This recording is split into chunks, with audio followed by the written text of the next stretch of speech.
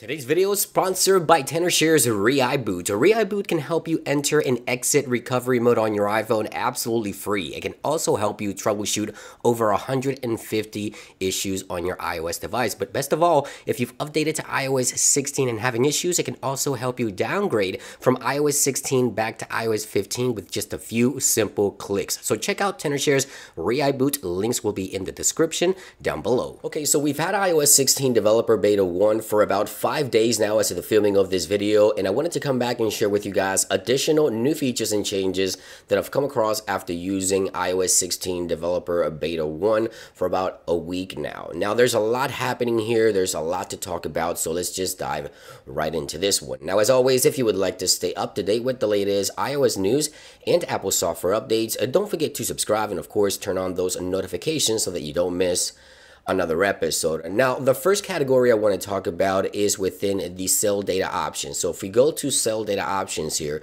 and we set up an eSIM option here, if we go to the bottom, you now have the ability under other options to transfer an eSIM using Bluetooth. And now with iOS 15 or earlier, you can do this via QR code, which was a little bit more complicated. In this case, it's a lot easier. If you have another iPhone that you want to transfer an eSIM from and to, all you need is both devices to be unlocked. Bluetooth must be enabled and iOS 16 must be running on both devices, iOS 16 or higher, and you go under Bluetooth options and this will automatically transfer the eSIM over to another iPhone. Super useful feature. I like this option that Apple has added into the cell setup options for eSIM on the iPhone. Now there's also some changes within reminders. Apple continues to update the reminders application. You now have pin your favorites, create templates, and there's a lot more happening within the reminders application. Now everything is available as of yet. This is beta 1, but once everything is available, I'll do an entire rundown of the reminders application. But here's a quick list of everything that's new within the reminders, including this new splash screen that you're looking at here when you open the reminders application. Now I also have another iPhone that I do testing on. This is the iPhone 13 Pro, and I've noticed one thing here because this iPhone does not have any service. It's only for beta testing, and if you take a look here under the control center option, there's no service, but it does says there SOS only. So this means that this iPhone is capable, of course, to calling emergency services without having to have a cell data plan.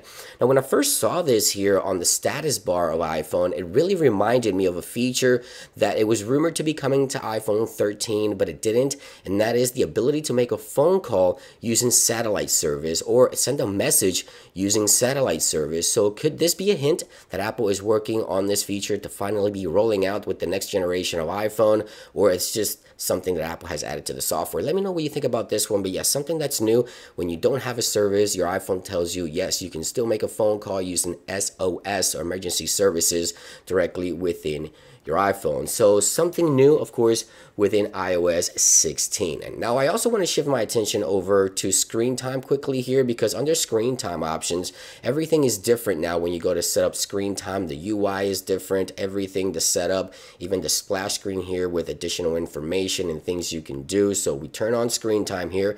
You have now this right here where you can go ahead and select the age restrictions. You also have all your categories here, and you can scroll down here and go really deep into the screen time settings here. You can enable these restrictions. You can also do the communication safety directly within this prompt right here. So yeah, screen time did receive nice updates here across the board. So if you have children in your house, screen time is now more detailed, and I'm pretty sure a lot of parents will be happy with a lot of the changes happening there as well. Now I want to shift my attention over into the lock screen. As we know, iOS 16 biggest update in my opinion, and most do agree, the lock screen has been one of the biggest changes. Now there's also additional things you can do within the lock screen when you go into customization mode. For example, if you have, let's say, the battery percentage right there on your widget, you can actually tap into here once, but if you tap it twice, you have the option to turn off automatic, and you can choose which device battery is displayed on that widget. You can also do some search there as well. Same thing applies for things like the weather. So you can tap the weather, select a random location, your current location, and it will display that information directly within the widget right there on the lock screen. I know a lot of you guys were asking about this one. That's how you do it. It's a new feature, of course. in iOS 16. Now, last but not least, I want to talk about setting up an iPhone on the latest OS. So with iOS 15, you can set up another iPhone or another family member's iPhone, but you would have to do everything on that iPhone that you were setting up. Now you can actually use your own personal iPhone to set up a minor's account. So if you have a family account, you can set up another iPhone using your very own iPhone. You don't have to mess with the other device. You can do everything right there on your device. So once you start the new iPhone, and I tested this with my test device here, I reset this one, I set a child account on it, and it prompted me on my iPhone to actually set this device up without even having to touch it. All screen time settings, parental guides, and everything like that can be set up directly within the parent's iPhone, as you can see right here. And this is what the platter or UI looks like when you go to set up a brand new iPhone for a family member that's a minor. And there you guys have it. I just wanted to share the few changes that I've come across after using the software. I'm sure there's a lot more to share here. As Apple continues to release new betas,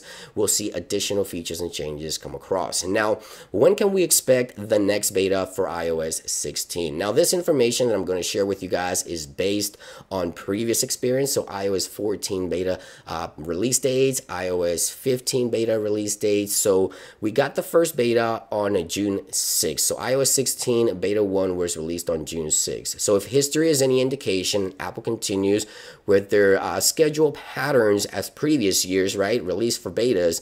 We should see beta 2 on the week of the 27th of June. A week after that, we'll most likely see the public beta be available as well. So iOS 16 developer beta 2 should be available on the week of the 27th of June. So stay tuned for that. As I learn more, of course, I'll be updating you guys. This has been more new features and changes within iOS 16. Let me know what you think about the software so far if you're using it. Thank you for watching, and I'll see you guys on the next one. Peace.